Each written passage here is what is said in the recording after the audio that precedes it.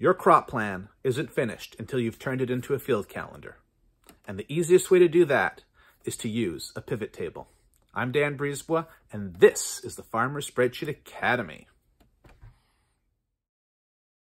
Start with your crop plan, then highlight all the data, go to Data in the menu, choose Pivot Table, create in a new sheet. Set your rows to crop, set your columns to field date, and your values to display bed feet.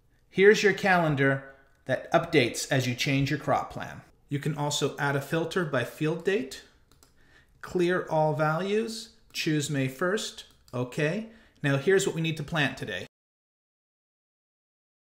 And that was how to turn your crop plan into a field calendar with a pivot table.